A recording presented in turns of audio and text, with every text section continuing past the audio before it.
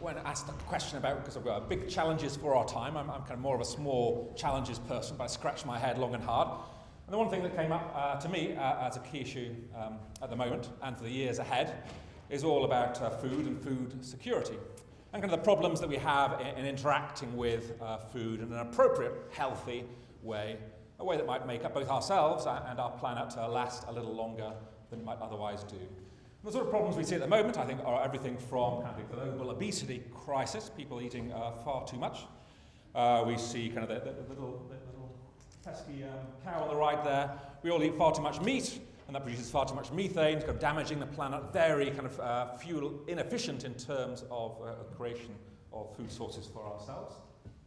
And also what I see is kind of global crises around some of our kind of stock foods where pestilence and disease is very rapidly kind of destroying some of our food bases. Take just for example the citrus greening, which is currently wiping out a large percentage of the oranges in Florida and elsewhere. 10% reduction in production in the last year alone.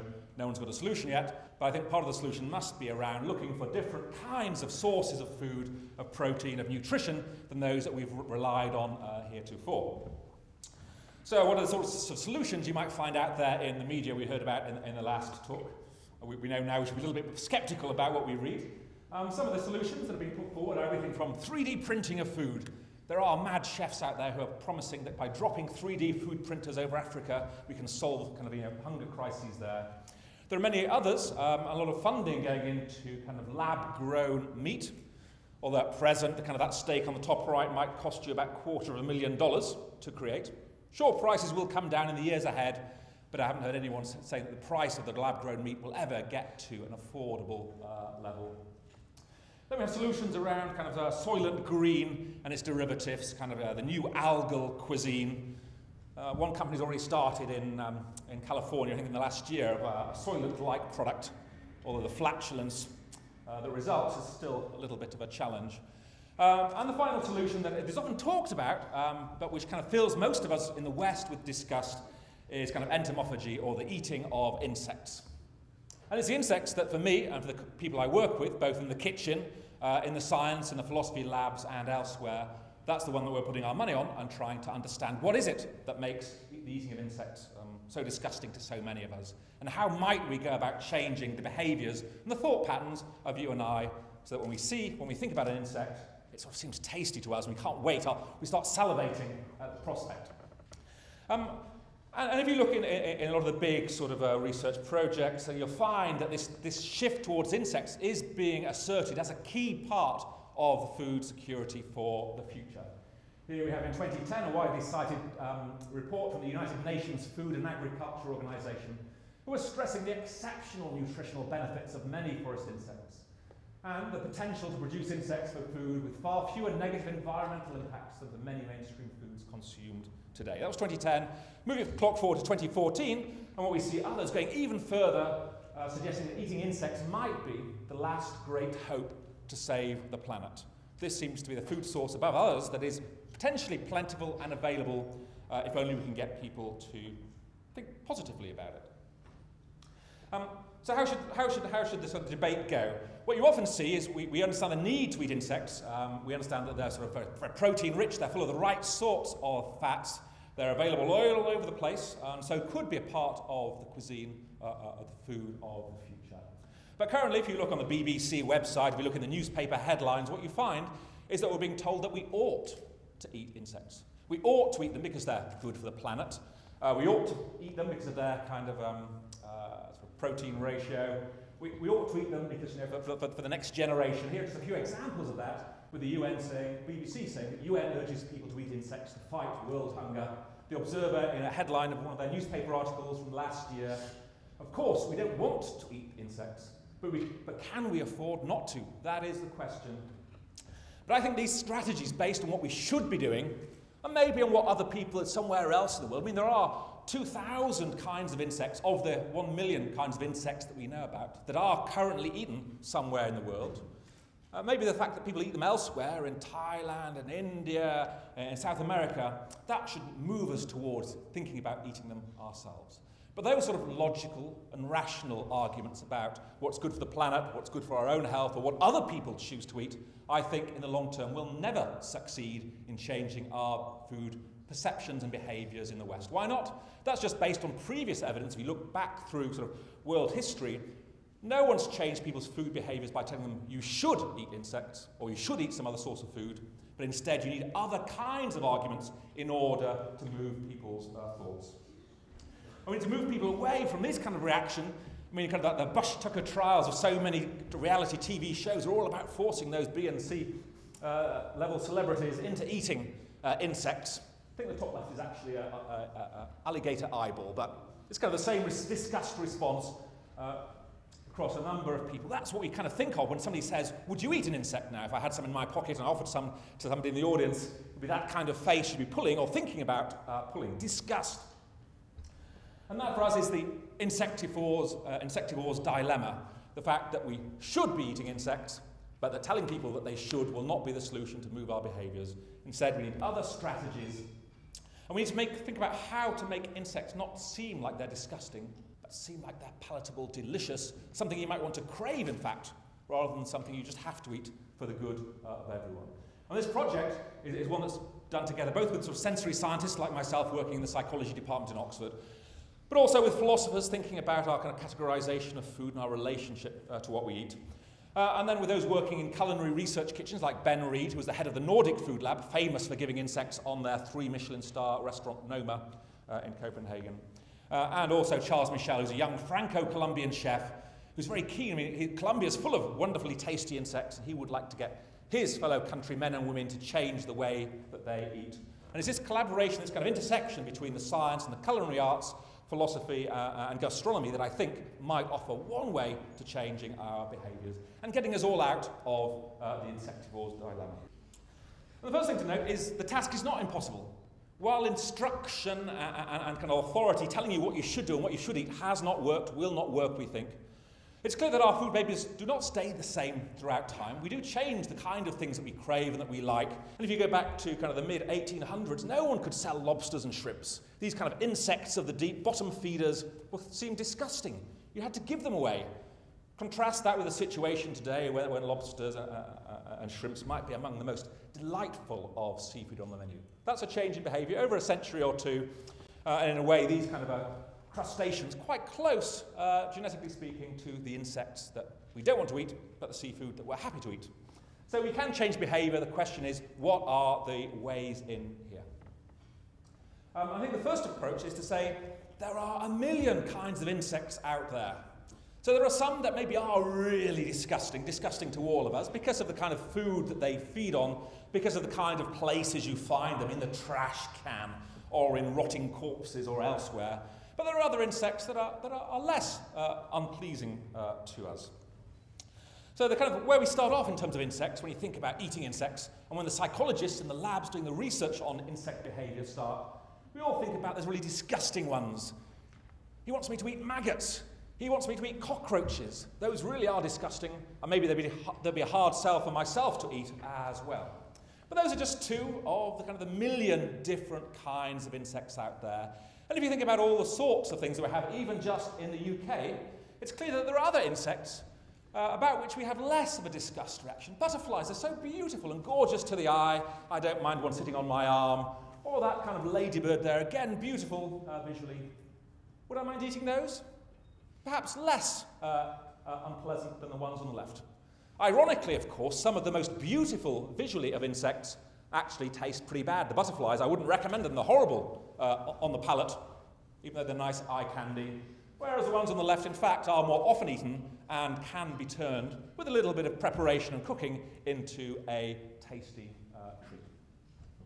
But this first part of the solution of pulling apart insects into different categories and admitting some are disgusting and some are less so is key, because all of the research in the laboratories, all of our thinking about eating insects is really being driven in part by the results of research by Paul Rosin over in the States, who did the classic apple juice and cockroach experiment. All about kind of the transference of disgust and contamination. The way it goes, you come into the psychology lab, he gives you a glass of apple juice, a glass of grape juice. How much would you like those two? 5 out of 10, 4 out of 10. Then he comes out with a cockroach that has been clinically sterilized, so it cannot give you any disease or harm. It's perfectly safe. He then drops that cockroach into the apple juice for a few seconds, swirls it round, takes it out. You have to count how many legs it has, so you're paying attention to that insect. And he says, now, that was a clinically sterilized cockroach. Now how much do you like the apple juice or the grape juice? And he finds a kind of a contamination effect from the cockroach that you will not touch that apple juice, even though you know it is safe to eat. But no, rosin, which 3 decades ago was taking this insect about which we all feel kind of real disgust, and hence maybe we might get a different story if we thought about other insects that might come into contact with our food. So just, I don't have evidence on this, but just anecdotally, you're in the pub on a summer day, you're there with your pint of beer, and along comes that lovely little ladybird, and it lands on top of the foam, on top of the head of your beer. Would you throw your beer away? I wouldn't. I'd just pick the ladybird out and carry on drinking. That kind of insect does not contaminate my perception of the beer in quite the same way that the cockroach might contaminate my perception of the apple. Different insects, different results, I think. Another part of the solution here, when we think about different kinds of insects, is to think about transition insects. Those kind of insects and insect-related products that might just move us on the path towards full-time entomophagy. And the most obvious one here has to be kind of bee-related products. Most of us will like and eat and consume honey. Not only that, many of us will also be delighted to take propolis or royal jelly, a whole range of insect-related products that we already consume without thinking twice about it. Maybe that's one of the routes in. Just build out more kind of bee-related products. Maybe baby bee ice cream. If you eat the honey, why wouldn't you eat the baby bee? Turn it into an ice cream can be very nice, and that might be one part of the solution. The other one is this. These are hormigas colonas from the Amazon. They're giant flying ants from the Amazon. Come in season for a couple of months a year. You take the wings off, you can buy them in bags as snack food in Bogota and other South American cities. Now my wife, she is a complete neophobe. She hates all new food. She won't touch anything unless she's had it before. She likes burger and chips, fish and chips. But somehow she loves these. One insect amongst the million that she will love and she craves. Apparently the backsides are the tastiest bits there. So we have kind of contradictory behaviours. My wife, she'll eat this stuff, she craves this stuff, but she would never touch any other insect. Think about the difference between the different kinds of insects and you find different stories emerging. And maybe if we whip these up into an ice cream or something else or a sauce, we could get my wife, one of the hardest challenges, a little bit more towards a wider diet. Strategy 2 is to think about doing things stealthily. So I guess many of us like peanut butter, just one example of an everyday food that we might smear on our toast for a peanut butter and jelly sandwich. We would not think that we were eating insects when we had a peanut butter sandwich, would we? It's not there really on the label. Apart from the fact that the FDA allows the manufacturers of peanut butter to have about 30 insect fragments, bits and pieces in every 100 grams of peanut butter before they have to declare it on the label. And in fact, whenever you're sort of harvesting fruits and vegetables, those insects are going to be an inevitable part of the kind of cultivation process. I think the numbers when it comes to ground coffee are something like 5% insect matters just fine, doesn't need to be on the label, you don't know any different, and you'll still probably keep eating the peanut butter and the coffee, even though you know the insects are there. So this, I think, given that they already are there in some of the food that we eat, we're all eating insects if we eat peanut butter, maybe this leads into this health by stealth approach that has been used so successfully by the big food companies. Take the example of breakfast cereals. Go back 5-10 years ago. They were very, very salty, maybe full of sugar, full of salt, possibly full of fat as well. Governments say you must reduce the sugar, the unhealthy ingredients in the breakfast cereals. The food companies, under duress, do so, and when they do so, consumers say, hey, what have you done to my favourite breakfast cereal? It does not taste the same. It's not as nice. Give me back the original. So what do these companies do? They've realised that if they drop the unhealthy ingredients straight away in a sudden drop of 10% of sugar or salt or fat, you'll notice it, you'll complain. So what they do instead is they do health by stealth. Every month or every 2 months, depending on the consumption of this product, they lower the amount of salt by 0.5%. Then 2 months later, another 0.5%. And then by the end of the year, they've got a kind of a 3% reduction. And 3 years down the line, you're looking at a 10% reduction in the unhealthy ingredient without anyone realising. Let's just try reversing that. maybe next year our peanut butter should be allowed to have 6% insect parts, and then 7, and then 10. And before we know it, we'll all be eating insects, still enjoying our favourite foods, kind of this health by stealth approach. I don't want to pick particularly on peanut butter, but elsewhere in our diets, the insect matter does make it in. It could be in the cochineal, used to be in the red Smarties, or in various other foods here. It makes a lovely kind of red food dye. It can be done artificially now, but we might have problems there about the artificial colourings as much as we do about the insect-based colourings, or think about shellac as well. So there are a number of examples where insect matter is already in our foods. Can we just build that up slowly?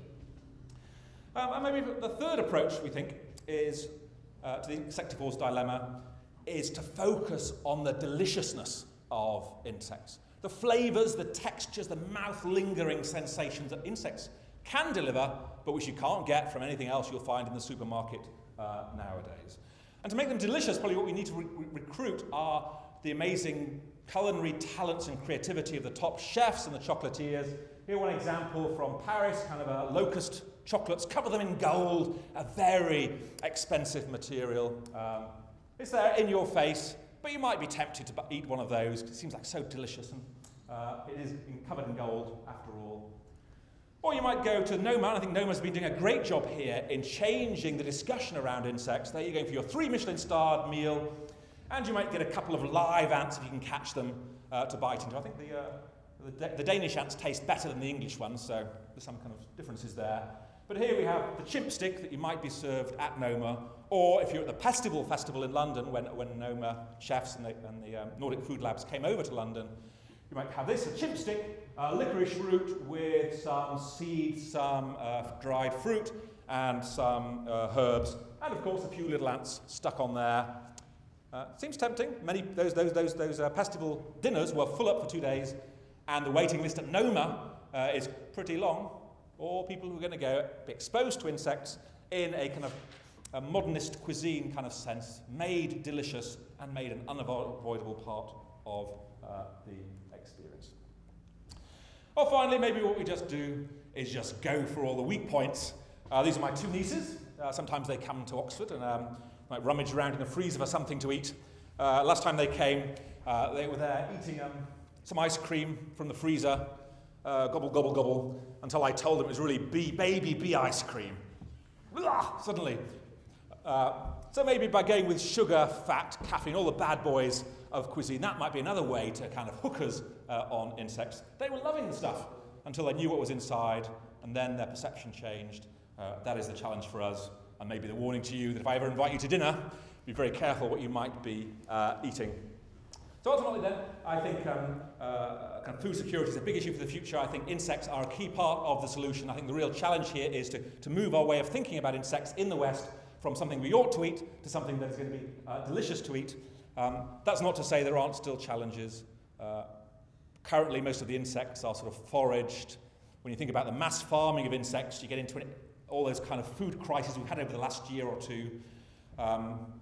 We might think about currently most of those insects are kind of, intensively reared and then freeze-dried. That's quite energy demanding. And what I see, for some reason, many of the world's biggest food companies, at least those I've spoken to, have no interest in insects. They should be. Those are people I'd be wanting to change our behaviours, and yet currently they don't. So I think it's going to be a matter of a lot of the small companies, the startups that we see around UK and elsewhere, coming to the market with little insect snack products. Some of those will fly off the shelves, and those one day will be bought up by the big boys. And ultimately, for me as a psychologist, this is a great, important and challenging area as I try and take everything I know about the psychology of food, normally the food that you'd like to eat, and say, how can I use those insights about the brain science and gastronomy and neurogastronomy in order to change the way we think about insects and change the future for all of us. Thank you for your attention.